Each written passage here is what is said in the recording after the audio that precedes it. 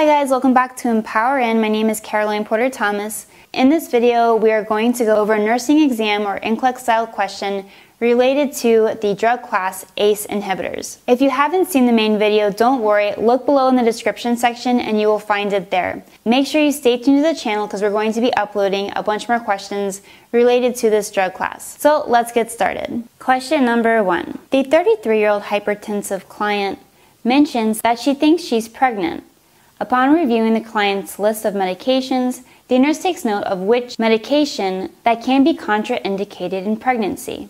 Select all that apply. A. Lisinopril, B. Amlodipine, C. Metoprolol, D. Irbesartan, E. Methyldopa, and F. Simvastatin. It is very important for women to review their medication list with their obstetrician as soon as she discovers that she is pregnant. With option A, women should not use lisinopril if they are pregnant. Studies have proven that this could cause harm to the unborn baby. In option B, you might see Norvasc ordered for your pregnant patient. Her doctor may prescribe it when the benefit outweighs the risk. Animal studies have failed to reveal evidence of teratogenic or fetal toxicity. However, there are no controlled studies done on women. In option C, human studies have been done on pregnant women, and findings are that metoprolol readily crosses the placenta, but no teratogenic effects have been reported. The data of its use during pregnancy has no controls. It may be prescribed when the benefit outweighs the risk, as there is no controlled data in human pregnancy. In option D, Avapro is category D by the FDA.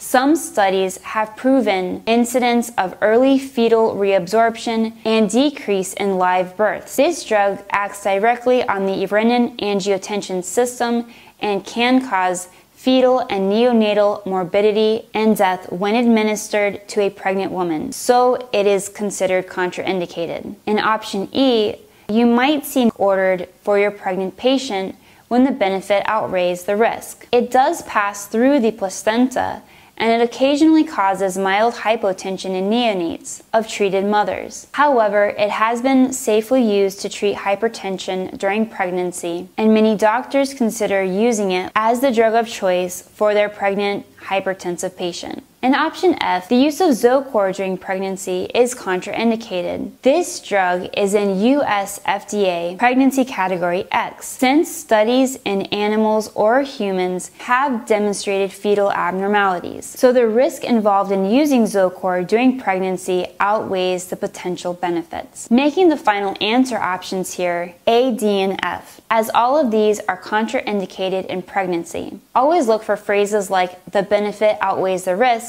meaning that it may be prescribed, and the risk outweighs the benefits, meaning that it should not be prescribed. And of course, always check all drugs as ordered for pregnant and lactating women. Alright guys, I really hope that you enjoyed that question, and I hope that you learned a lot. So like I mentioned before, make sure you stay tuned to the channel, and if you want immediate updates, you can sign up for email updates. The link for that is below. Alright, I'm going to upload the next question as soon as it's available. I'll see you guys in a bit. I love you. Bye.